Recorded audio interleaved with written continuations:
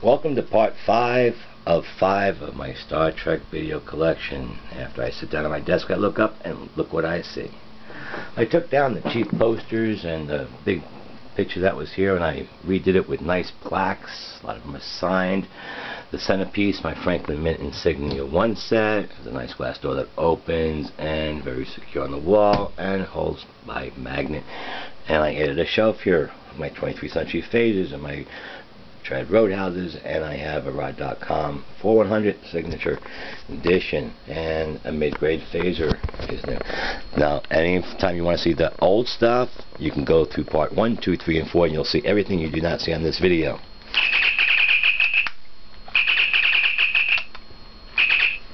The long and short chirp, what makes that Rod.com unique. The Trad Roadhouse communicator, the switchover, Kirk and Sulu. Switch it over, and you're going to get... This is Captain James T. Kirk of the... And that voice clip was taken from a piece of the action for those people that may not know. JTK used real Clydex plastic. It was put together by D. Stein. It's twice as heavy as any other communicator in this room, and that's how you know you're getting the real Clydex. The new EFX tricorder. No batteries, just keep it there, it's closed.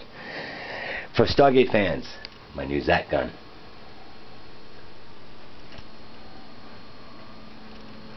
Over here, another EFX tricorder. I have 4 of them. This one's in the closed position. This one I keep in an open position. Up here, I have Captain Pike and the Cage communicator. A new Franklin D. Mint Enterprise to match the 1701. My pride and joy. Federation surplus phaser with the P1 having 9 sounds with overload and the wobble with wide area burst with wobble effect. There's only 12 in the world that make like this.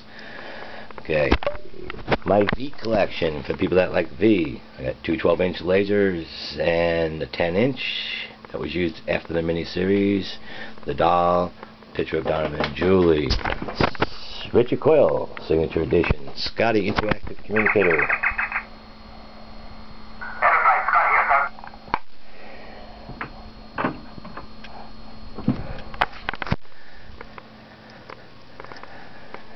And the new EFX. This is my working one.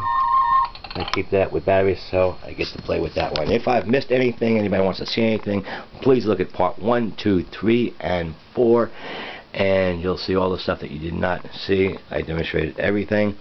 And if you have, please leave a comment. Please rate my video.